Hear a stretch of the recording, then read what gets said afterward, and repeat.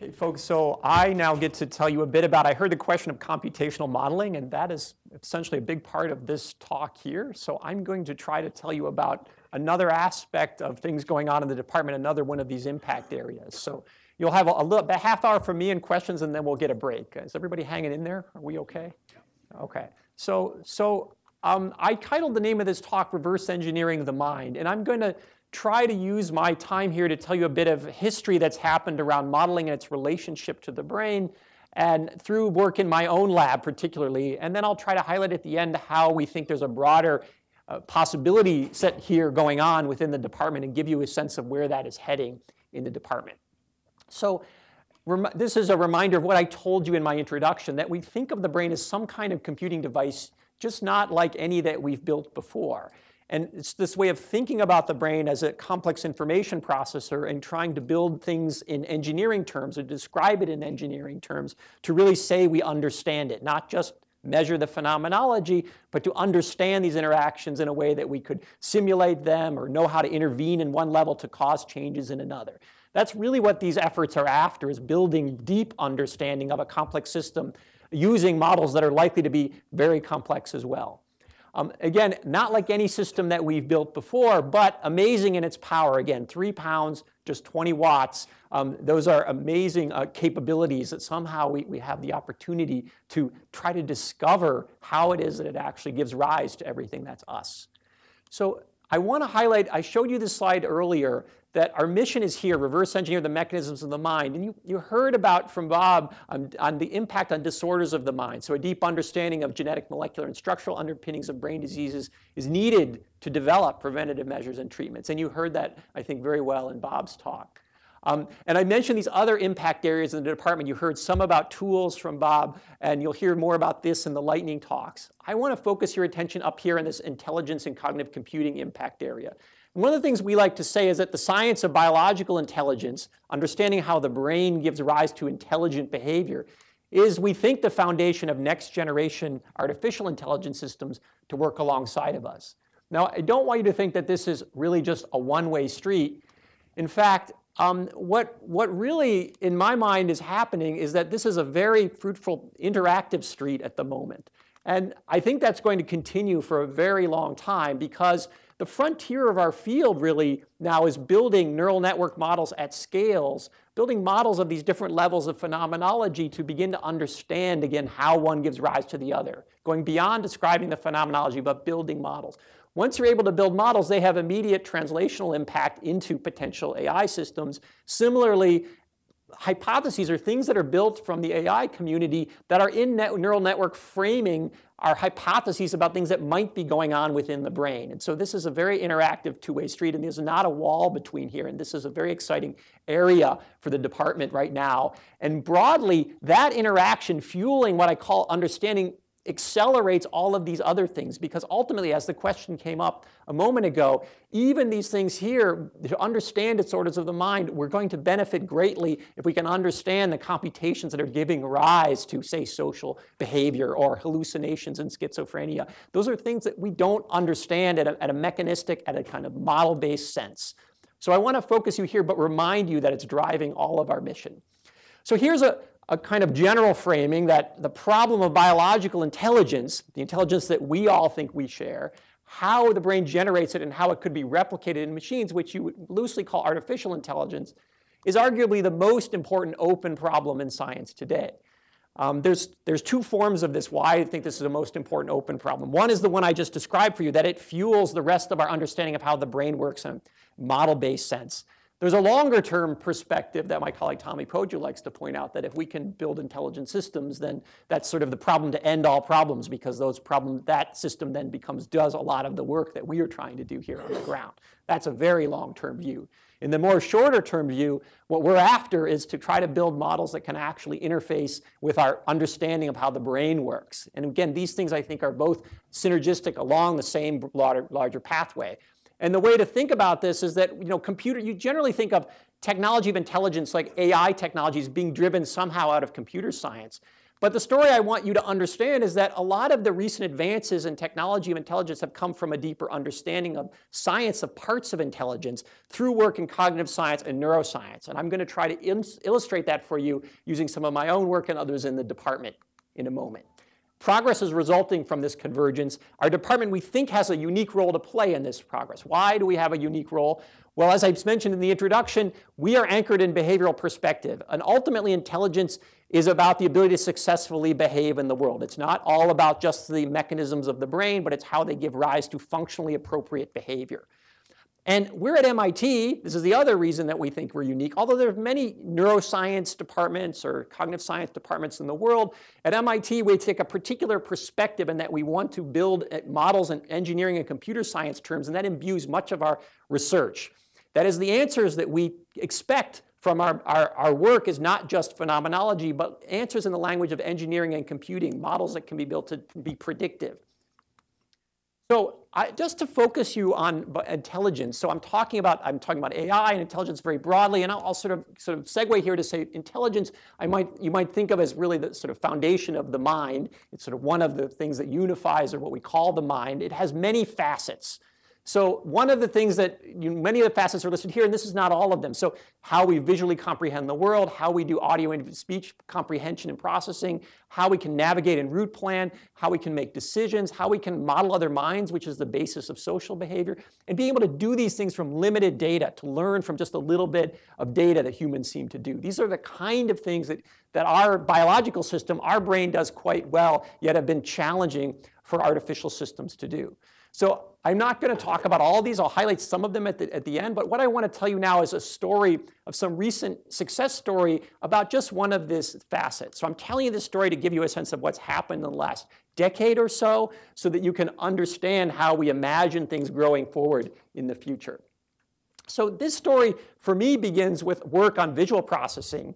So human minds have strong perception. When you look at this scene, you're able to digest and compute a lot of things in this scene that are really, this is just a pattern of little light pixels being red, green, or blue, but you're able to infer a lot of latent content in this scene. For instance, knowing that this is a car, and this is a person, and this is a path, but you might not want to go that way, you might want to be over here.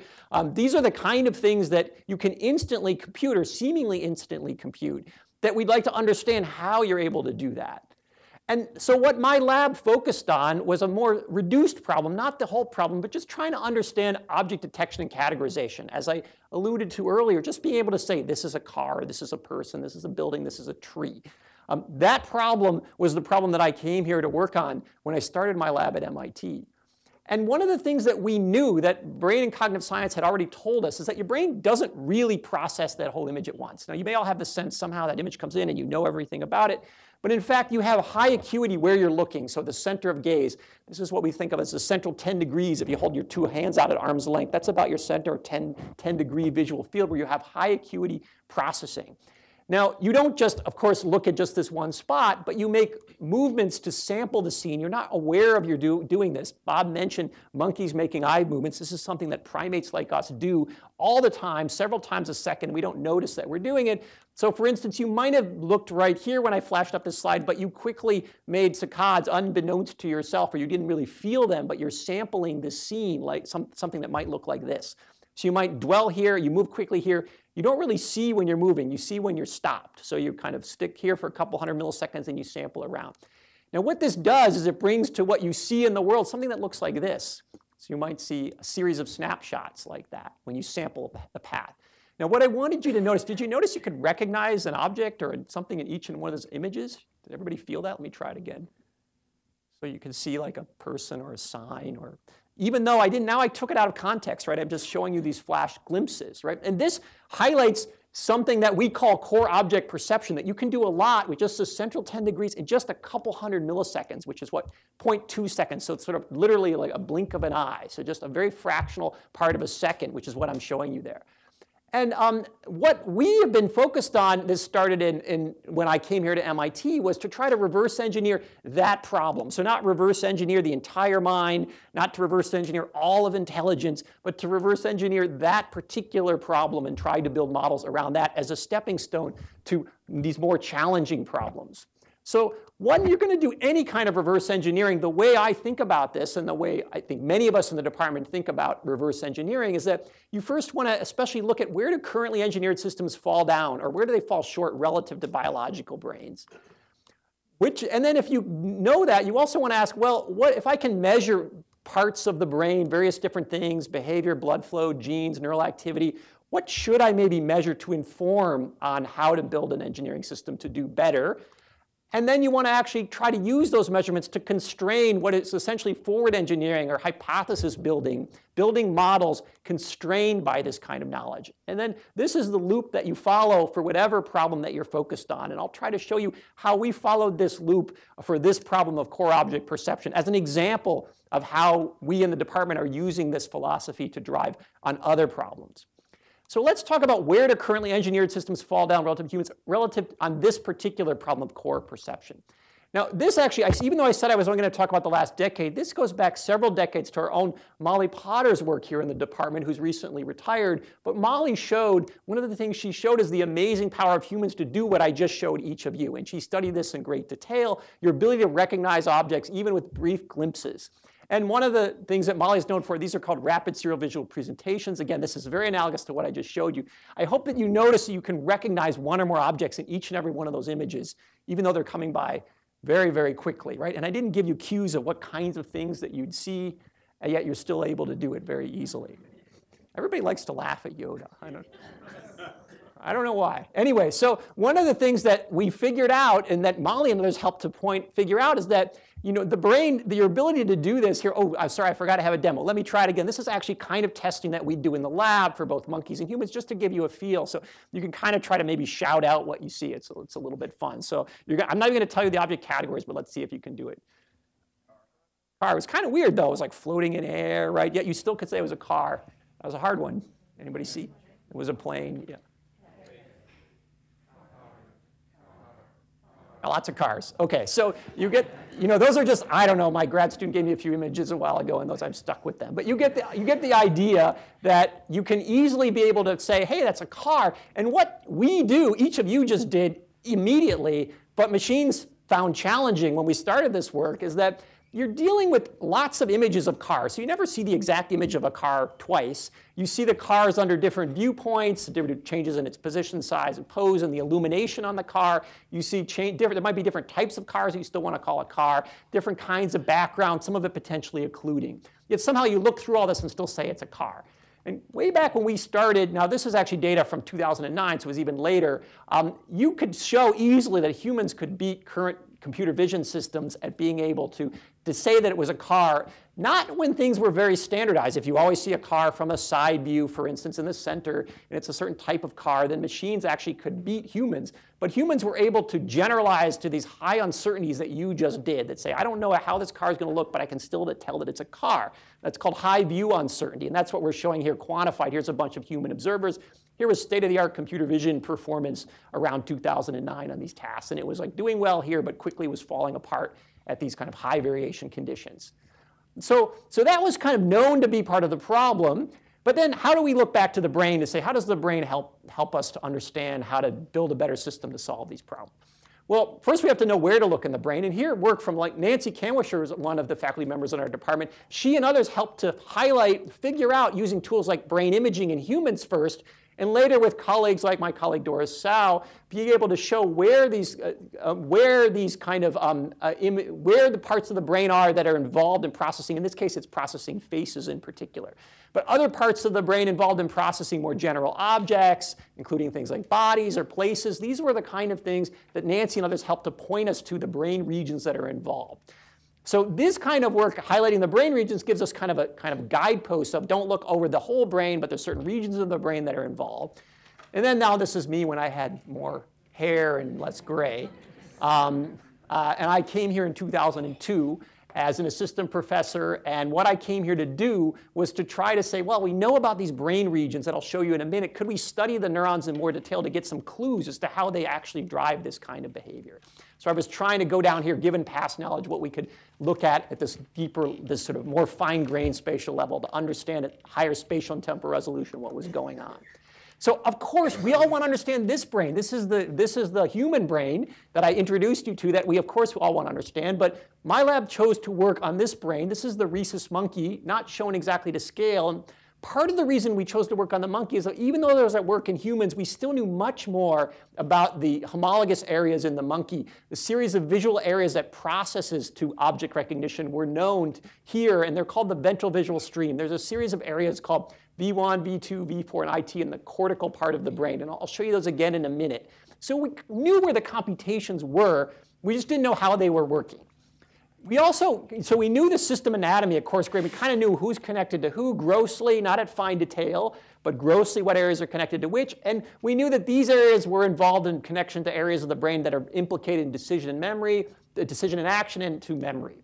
So we had kind of a rough lay of the land. And we had models based on prior work of elementary computations going on within local cortical regions, each of these cortical regions. But we didn't know how the system worked together as a whole. And because this is a non-human primate and not a human, though, we could access it at much higher spatial and temporal resolution.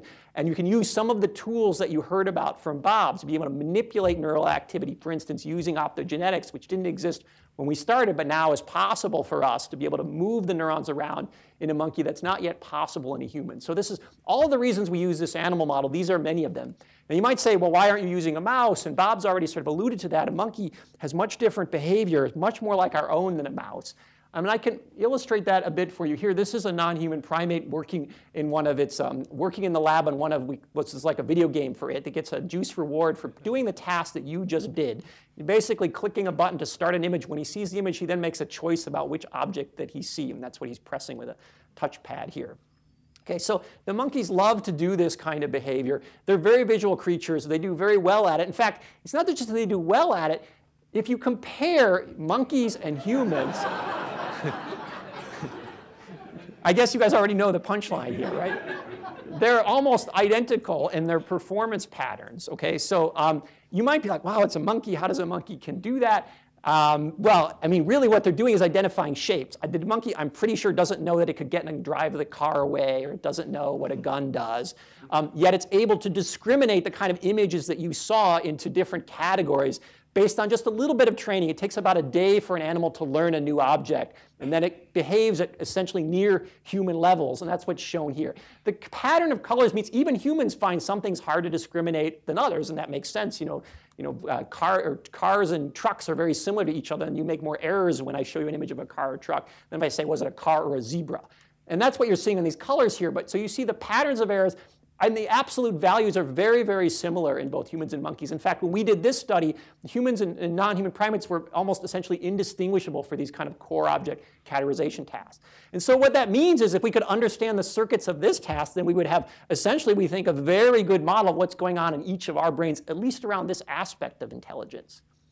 So now, as I said, we can access this system, the ventral visual stream. It's a series of these cortical areas, again, V1, V2, V4, and IT. And as engineers, think of this as like tissue that had to be curled up and folded up inside the skull. Here I'm laying them out to you, and there's sort of millions of neurons that are sort of sketched schematically along here, just to give you a sense of this. And the rough lay of the land anatomy that I told you. You have sort of forward connections, you have backward connections, you have intracortical connections of this type. There's other connections in the brain, some of which I mentioned earlier, that aren't on this slide. But these are the kind of dominant connections through these cortical areas. And this together is called, again, the ventral visual stream. So what happens when an image comes into this system? It hits the back of your retina. It's transformed into neural activity. It's what's called the retinal ganglion cell layer. So essentially a nice photographic copy, something a nice camera would do. And then it's now kind of modeled as an image across a population of neurons in the back of your eye. And then it's transformed into the middle of your brain in the LGN, and then through successive population patterns of activity along the stream, roughly in this way where you have successive lags of about 10 milliseconds of processing at each level. So it takes about 100 milliseconds. Most of the lags are up front here on the camera capture. It takes about 100 milliseconds to get a new population pattern of activity in IT cortex here, this place I'll say more about in a minute. IT stands for infratemporal cortex. And what I want you to know is that each image produces a new population pattern that I've schematized here with these red dots. So this image might show, this is just a schematic, might produce this population pattern of activity. This is not a photograph. It's not just copying a photograph here. It's some sort of new pattern of neural activity that that is evoked by this image, and a new image evokes a new population pattern. And when you were watching that RSVP of Molly's work that I showed you earlier, we have something clicking along in your homolog of IT, a population pattern at a lag of about 100 milliseconds. So your brain is following along and producing a new pattern of activity. Now, why am I telling you about this? These patterns turned out to be remarkably powerful. And I'll say more about that in a minute. But these sort of turned out to be the solution to how the brain solves the problem. The information about the content of the image are actually easy to find in these population patterns, but very difficult to find in these early population patterns.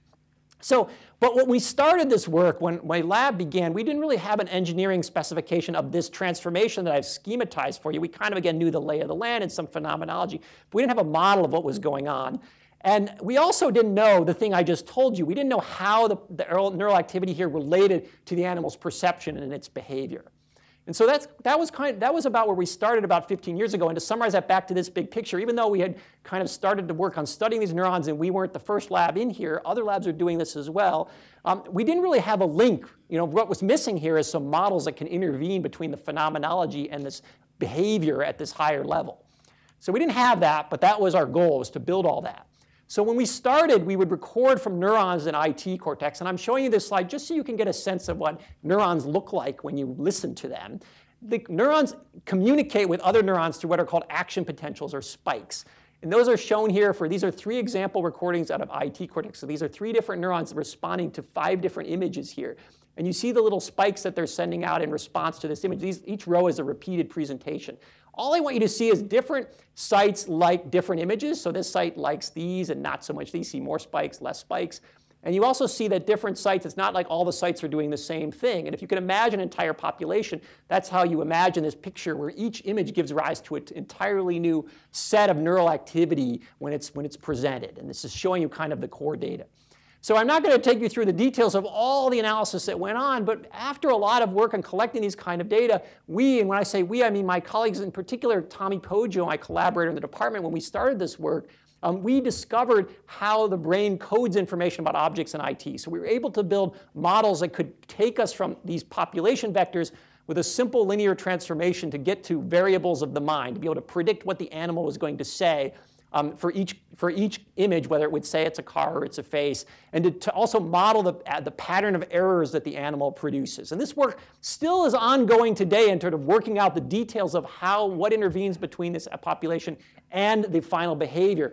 But at that point, we had realized that actually most of the action had been solved at this point around this problem, and that it turned us from not so much understanding the downstream mechanisms, which again we continue to work on, but to these sort of more upstream mechanisms that I've skipped over. That after we understood that IT population activity could explain the animal's behavior, what became mysterious is that these neural responses, even though we can measure them, we didn't have models, again, that would take us from any image and predict the neural responses of IT. So these were very mysterious responses. People had recorded them before. They knew they were mysterious. We now linked them to the behavior tightly, but we needed to now understand how do you go from the image to these. So to put that in perspective, the way we think about this is the brain's solution to intelligent sensing on this core object perception task is conveyed in this population activity somehow up here.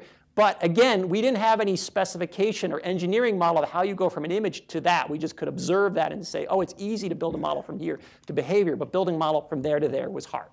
Okay, so that was where we were. And now I don't want you to know all the details of this. I don't want you to worry about all these words here. All I want you to know from this is that there were a lot of data, and I don't mean to imply my lab by far wasn't the only lab contributing. Many labs were contributing data as to the kind of things that were going on both in anatomy and in physiology along these different levels of visual processing. And some of the kind of things that we had learned from brain science are listed in sort of summary form here.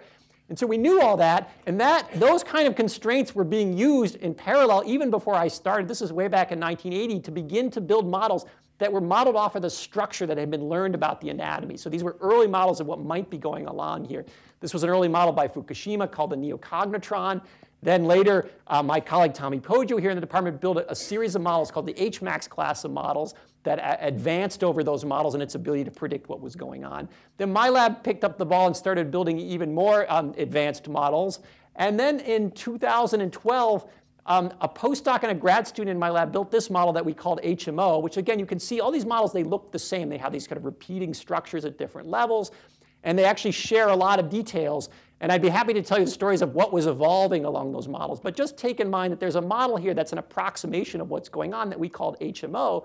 And what was so striking to us is that this model, when we built it, its high levels, if I could back up and go forward again, its high levels right up here, these kind of high intermediate levels. So behavior happens out here in the model. These are simulated neurons in the model here. If we looked at simulated neurons at these levels up here, they started to explain what we were observing in IT cortex. So just to give you a feel for that, these are images along here. This black is this is the response of neurons to different images, and you see it going up and down. So this IT neuron likes different images, kind of like that example I showed you for just 5 images. Here there's thousands of images being collected, and here's a few examples shown here. And what I want you to see is the red is the prediction of a model of what this neuron should be doing for all these images, and these are predictions. The model didn't get to see these images. It had to predict what the IT neuron would do. So these are not fits to the data. Yet you can see how good this is. It's not perfect. We can quantify that here. But it was a huge advance over things that we had previously had in our ability to explain these neurons. It's not just neurons. Like this neuron tended to respond more to faces, but not all faces. This neuron kind of likes chairs. But again, you shouldn't think of these neurons as being categorical. They support categorical perception, but they're not themselves categorical. And you can see that even though the neurons have words that are hard to put in human terms, the models are able to predict their responses quite well.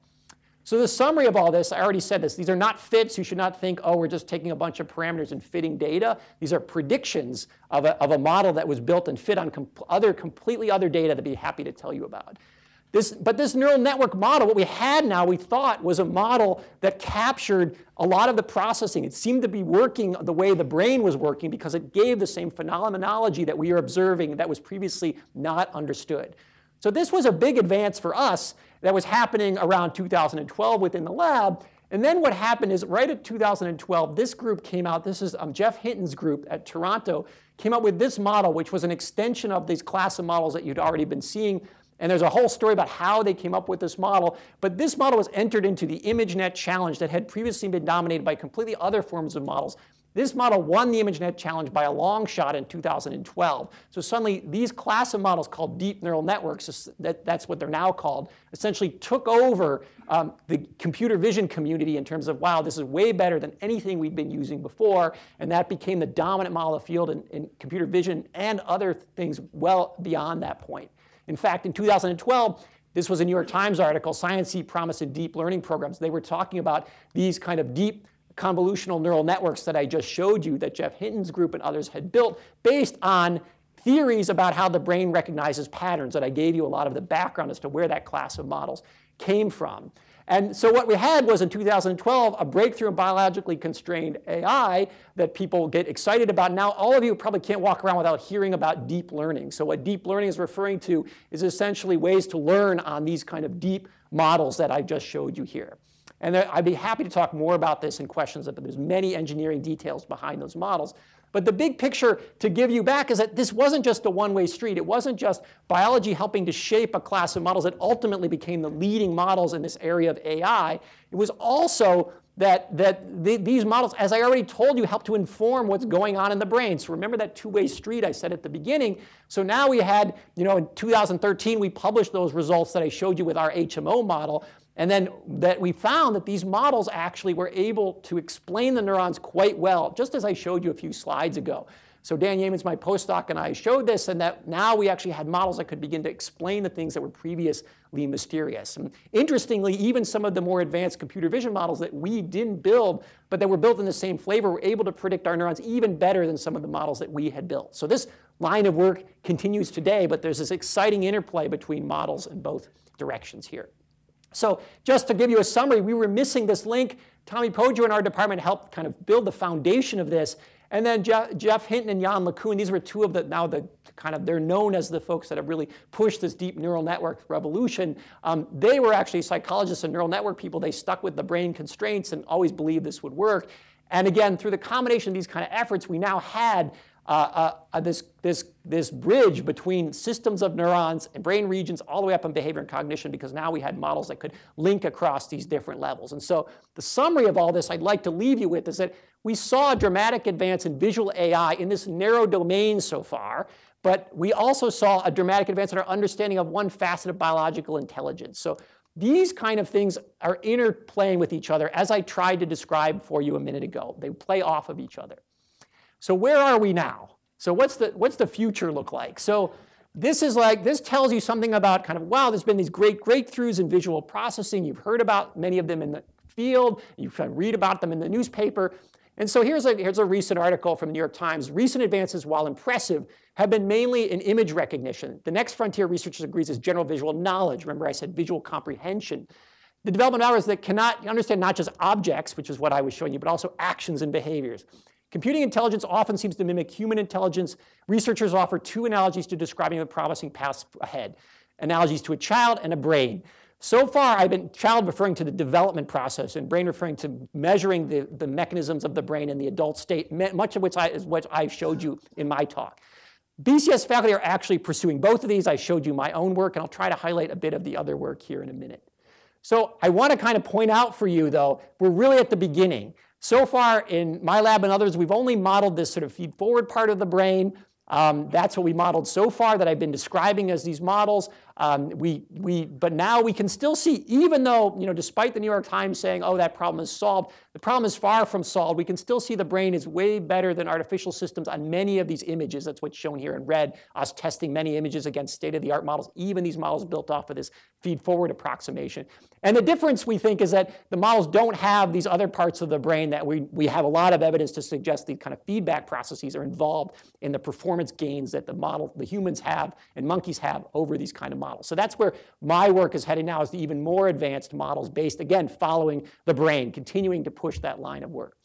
So, but I want to say a few words. I've told you a lot about visual comprehension. I'd like to say a few words about some of these other things to give you a feel of what else the department is doing in this area.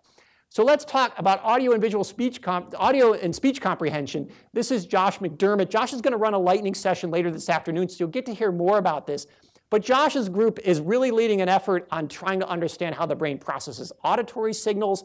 This is an example of models that they are building. They look very similar to the models that I showed you, and that's because cortex around auditory processing looks very similar to cortex around visual processing. It's just the details vary in interesting ways. So the same family of architectures is being used. These are deep convolutional neural nets that are approximating what's going on. And what Josh has showed in his group is that they can train models to answer tasks like which word did you hear, which music were you listening to, and those models provide an understanding of the activity patterns observed that were previously phenomenological in human brains measured with fMRI. And I think Josh and his student Alex Kell will tell you more about that in the lightning talks. So this is now trying to push the same ideas into auditory processing. And this is just one aspect of Josh's work that the department is excited about. I want to mention, I've already mentioned several times my colleague Tommy Poggio, who is a theorist and a model builder who's built the foundation of much of this work. Tommy will point out that even though we have these deep neural network models, we still don't deeply understand them at a theoretical level. His group has done a lot of work and is continuing work to understand how these models are able to perform so well, why deep networks perform better than shallow networks. And that I could tell you stories about that if you're interested, why they're able to generalize so well. It's very surprising. These models have many parameters, yet they're still able to learn from still a large amount of training data, but then they still generalize in a way that's surprising given previous ideas from statistics and how you need to train models. And that's something that Tommy's lab is actively working on.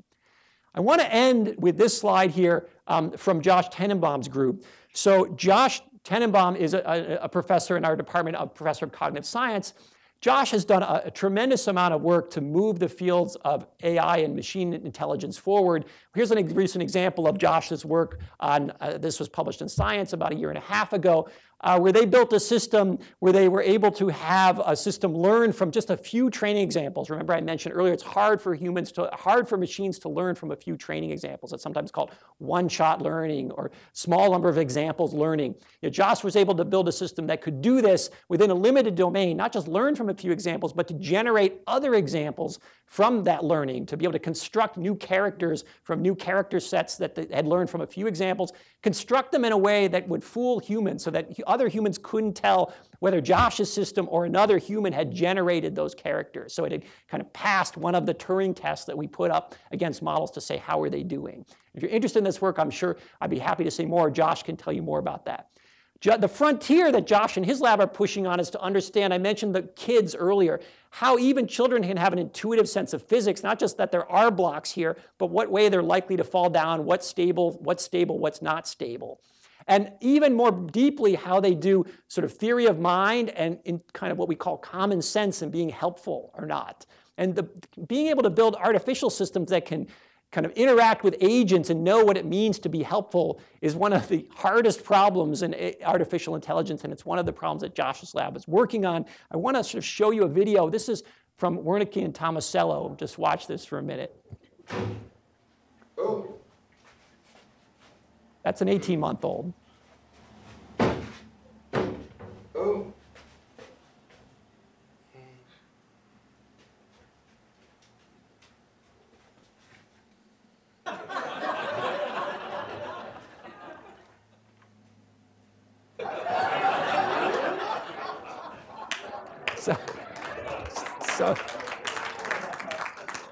So even, you may hear AI is going to take over. AI doesn't do anything like that yet, right?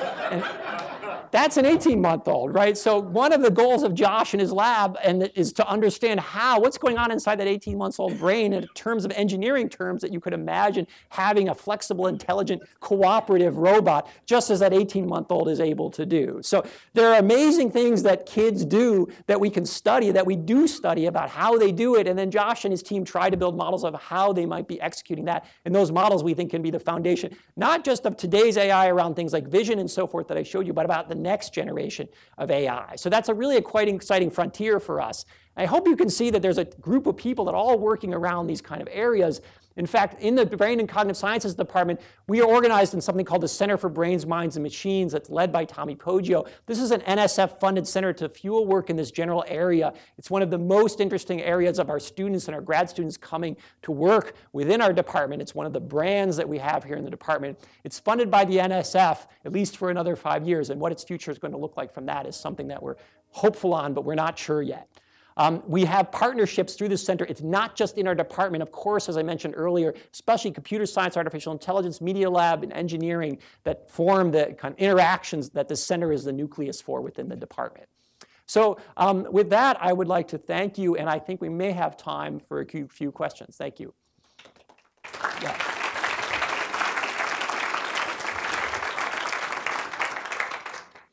Yes, so I think we have about 5 minutes for questions. Yes, so please. I'm just wondering what the difference is in the architecture of the deep neural network approach versus the system that IBM has built for various strategy games. For various strategy games. So I'm not sure which IBM system you're referring to exactly, but oh, so it both has the name Deep. So you're talking about the original. So IBM has been a real pioneer in kind of driving AI vision. So you probably, when I was a grad student, you won the chess challenge in 1998. That was when I was a grad student. Then won Jeopardy in, I should know, 2008. Watson, right? So Watson has a lot of the, Watson, my understanding, again, I don't know everything about what goes inside IBM, but one of the things they did was they set up challenge problems. And that really drove a lot of the research. Let's solve Jeopardy. Let's do this, right? And then a lot of engineers came and applied a lot of different techniques to make those systems work.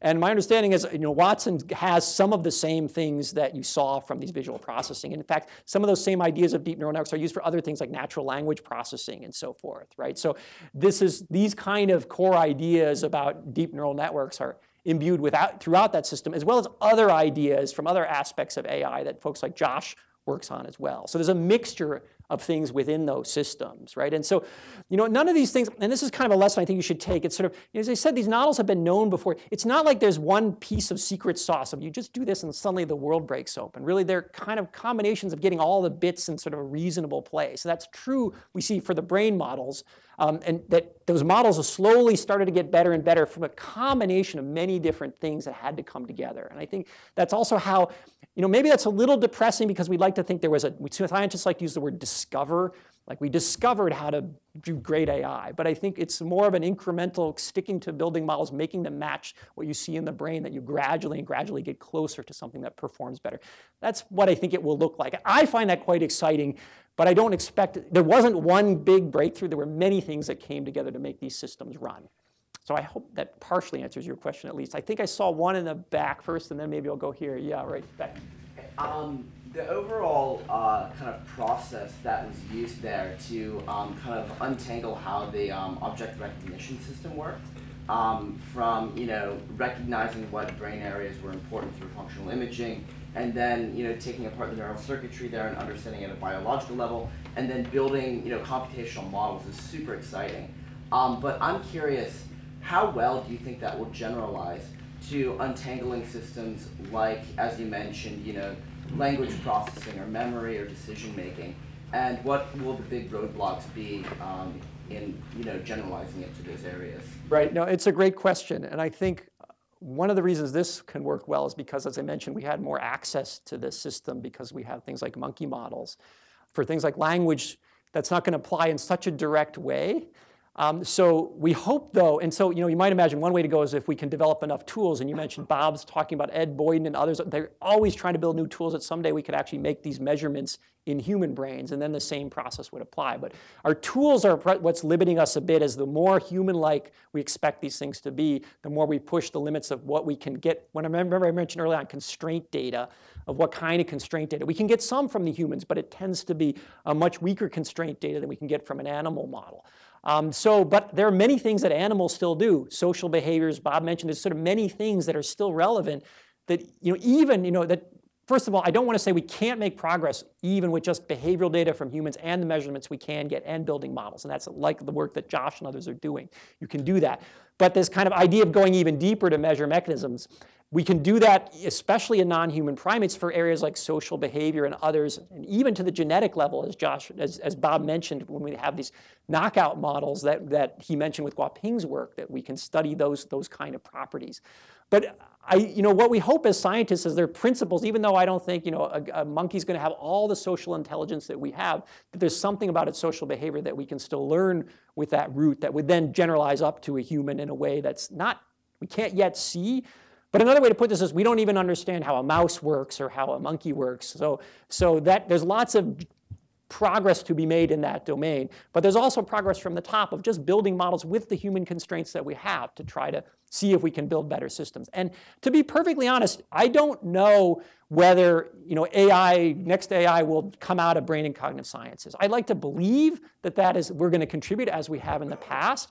But I do know that work on AI is important to the department in that there's this two-way street, that those are hypotheses of how the brain might be working. And again, we're trying to contribute in one direction, but we know in the other direction it fuels all of our other missions that you heard about. So I'm hopeful that we will continue to impact, but I certainly know that tight interplay is critical to our overall mission. So we're kind of trying to approach them both together. I'm sorry, that was a long-winded answer, but I hope it kind of covered the ground. Yeah, I think I saw one here. On the deep learning piece, just real quick, so there have been neural networks for many, many, many years, right? And there were scoring algorithms to aggregate information to try and make sense of it. But something happened where people realized they only went 3 layers deep. And then suddenly people realized, oh, maybe we go 8 layers deep, it's better. But 10 years ago, nobody went 8 layers deep because it didn't seem to do anything. Mm-hmm. So was there anything that came out of this that caused that to be? So so there's a couple questions buried in there. So one of the things that accelerated these networks was just the ability of computing power available to actually train the networks. Okay, so that's one of the answers. And now people are actually running these networks, trying to go deeper and deeper because they sort of thought, oh, I go deeper, it gets better. That turns out it's sort of tapped out, right? So there's something still missing. I sort of alluded to something in our own lab. It's like they're mostly feed forward. They don't have any feedback processes, right? So there's kind of qualitative things that are missing. So engineers are running with the obvious thing, like let's make it deeper, but that's largely tapped out. In fact, I think I actually here's a slide if you want. This is kind of like, these are models of different depths of neural networks, and this is their ability to predict those responses I showed you and their ability to perform on recognition tasks. And even though they're able to, I'll skip that part, even though they're able to drive forward the performance a bit by going deeper, it turns out that they're starting to explain the brain worse, right? So they're sort of, I think of this as they're deviating from the anatomy more in search of performance, which they're gaining. But now they're not coming back to this question, driving our understanding of the brain, which is kind of what's on this axis, right? So again, we like to think as we understand this more, we can kind of drive this back up. But who's helping who is often hard to feed here, right? So really what you have is a community of people that are interested in both questions, and it's hard to predict which one will drive which, but working in that space is what's most exciting. That's why I mentioned the convergence between these fields. Exactly. So there's many things that drove those models, and nobody can point to them saying, oh, it didn't need brain science, oh, it didn't need engineering. It needed all of those things, right? So that's my, there's not one thing. I have a nice review on this if you'd like to read that. So one more question goes with that. So the deep learning that you described here, you threw up all the pictures of the cars and so forth, and the deep learning is about classifying information, yes? As opposed to... That's where it was originally, but you can do many more things with these networks as well. Okay, so could you give examples of beyond classifying? Well, so a simple one is just being able to locate the location of an object or report its pose and its other latent variables. So those are kind of other latent contents beyond the category of the object in the image. So, okay, fair enough. But very closely related. Right. Okay. Right. And so what's happening now is people are using these networks as kind of a front end to other kinds of types of models. And Josh Tenenbaum would happy to. Many of Josh's work is now benefiting from that front end. In some sense, you can think of this as the ventral stream as like being an advanced retina. Like, oh, here's this greater processing, and now you can do more cognition now that you have good visual representations, right? Now, whether they should stick with the convolutional flavor and the same style, that's unclear. The brain starts to change. It's, depending what circuits of the brain you think are involved, those are some of the forward-going questions. I don't think you just keep going with those same ideas. So that was my point about the brain. We've only modeled one aspect of the brain. So. Okay, so yeah, so maybe we have, Rachel, tell me when we're out of time. I don't know, we're supposed to end it. 12:11. 12:11, okay, thanks, Elizabeth. So we have a few more minutes. I'm sorry, I got 2 over here. Maybe, I think I had you first. Yes, sir. I'm curious, is the neural pattern generated by a particular object the same in every brain, or is it very slightly? That's a really great question. It does vary slightly. What does that tell us? Yeah, I kind of skipped over that because that's sort of a... So we don't yet, one of the things I didn't tell you about those models is the models produce population patterns, but the models don't say, oh, this is neuron 12, go look at neuron 12 in the monkey. The models produce a population, like a feature set, we call it, right? It's like a basis of the world. And then what we do is we take the model's features and we have the brain's features and we say, is there a linear map between them? Okay, and that's how we ask. When I did those predictions, I hid the step from you that we actually had to do a linear map to explain that because I didn't want to bore you with the details. But so then that raises the question of like, is your brain and my brain in IT, are we linear maps of each other? Or are we copies of each other? Nobody really knows the answer to that question yet. It's something we're starting to look at in the monkeys. We're pretty sure we're probably going to be, partially at least a linear map, but how much of a linear map and how much we share and what our differences are become interesting too. Like, how do you see differently than I see? And that's, my belief is that we probably are some in common, but not completely in common. And quantifying that is something we're trying to do with the non-human primates, in part to know whether the models are doing the best they possibly could. I can't expect the model to predict all monkeys. It should be like within the space of linear mappable monkeys or within the space of linear mappable humans. So that's why that's an important question to us. But it really is an open one at the moment, but one that we're able to attack, and we just don't know yet the answer. I think I had maybe one more there, and then maybe if we have time here. Yeah, go ahead. Related to this question, how do we assure ourselves that, or you assure yourselves that the endeavor to build models to predict the behavior of our brain is accurately representing what our brains are doing rather than just making a parallel system? Yeah, that's another great question. So I kind of skipped through that. I did show a few slides. Is that we don't, what you could say, what aspect of the brain should we even bother to model? Like, because we could take it down and model all the levels of detail. What I tried to say in my talk is that we had already known that when we looked at IT cortex patterns and we read them out in a particular way, we could predict whether the animal would say, I saw a dog, I saw a car. So that's a functionalist approach to explaining the system, right? I don't need to know, I can't read the animal's mind in this sort of deep kind of philosophical sense, but I can say, oh, the animal thinks it's a car, it's a dog, based on its reporting pattern. So we built up models of what aspects of the neural activity give rise to those, to accurately predict that. And then we said, now that we know that, let's explain that. No more than that, that's what we want to try to model. So that's how we try to attempt to not go off and just model everything, but just model the aspects that are tied to behavior. And that's what I tried to say at the beginning, like start with the goals of what you think the interesting behavioral questions are, work your way into the system, find the levels that are mapping to that, and then see if you can build models of that, not everything, but just focus on those aspects. So that's what we did here. And again, we haven't modeled everything. I don't want you to walk away saying, oh, we understand everything. There's been a lot of advances, but there's a lot more work to do exactly along the lines of the last two questions that you gentlemen both just asked. I think we have maybe time for one more. Yes. I was just daydreaming about the possibility of finding dyslexic monkeys. Basically, if you found some monkeys that did poorly on your recognition tasks, and if you gave them that adaptation test that showed the difference, whether you could find and eventually perhaps breed a population of dyslexic monkeys? Yeah, I think so. I think these are. You saw in my talk. I'm an MD PhD, right? So I hope that our work will somehow influence the human condition. But we just didn't know anything about how the system worked at all. And when I started this work, I said, well, and we didn't have the tools to kind of ask those kind of questions. We don't have large numbers of animals we can devote to these studies.